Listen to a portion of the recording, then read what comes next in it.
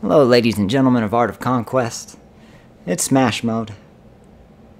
I'm going to dedicate this video to one of my favorite players who quit the game today.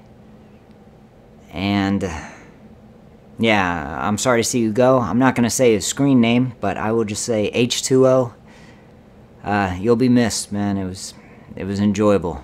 We had some good times. So I'm going to get right into this. Now, I have a ton of ideas for what I think could make this game more enjoyable. But these are my top three. Now, number one is more for the company as well as the players. All these items are useless. Oh my goodness, I didn't even know I had that many. I could have leveled up one of my heroes recently. I didn't even know these XPs were all the way down here. I mean, look at all this. Look at it. What I would like to happen someday would be a crafting system. Not unlike Diablo. I think even Evony, the first game that I recall that seemed somewhat similar to these, eventually had a crafting system. It just would make it exciting. Maybe if you just needed one more blue dust or one more epic dust to make that item you've always wanted for your favorite hero. And that would add something to the game. Not to mention the company, you could do your little crafting bundles. Make a little bit of money there. Second,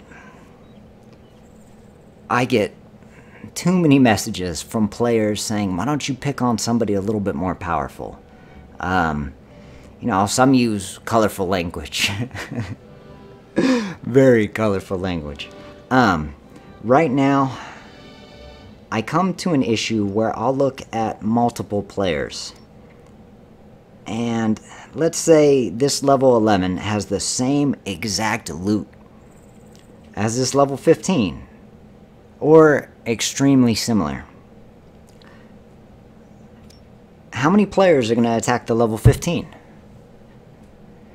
There is no logical reason for us to not go for the easier target.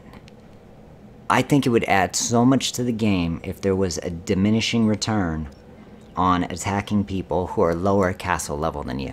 Now, I don't know where that threshold would begin.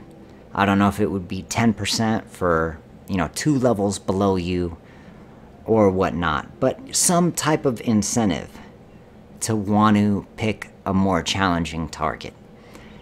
I don't know how that could be done. Now, my number one is just content in general. I mean, I have so many ideas for just increasing PvE content, maybe even some type of random world bosses, random encounters, optional random encounters, of course. What about a little PvP island, where you go on the island and you keep trying to own people of the same castle level with your army, and whoever gets the most wins before they get knocked off the island gets an amazing prize.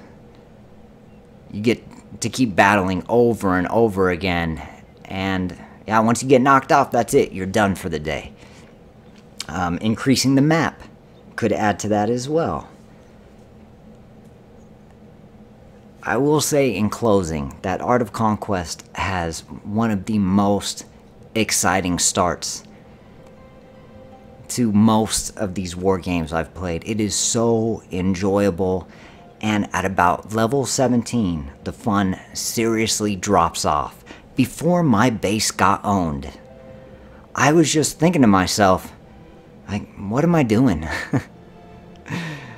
I would just go around, you know, attack a couple targets to, you know, just increase my loot a little bit so I could stare at it in the castle. But really, there wasn't much going on. These are a few of my ideas.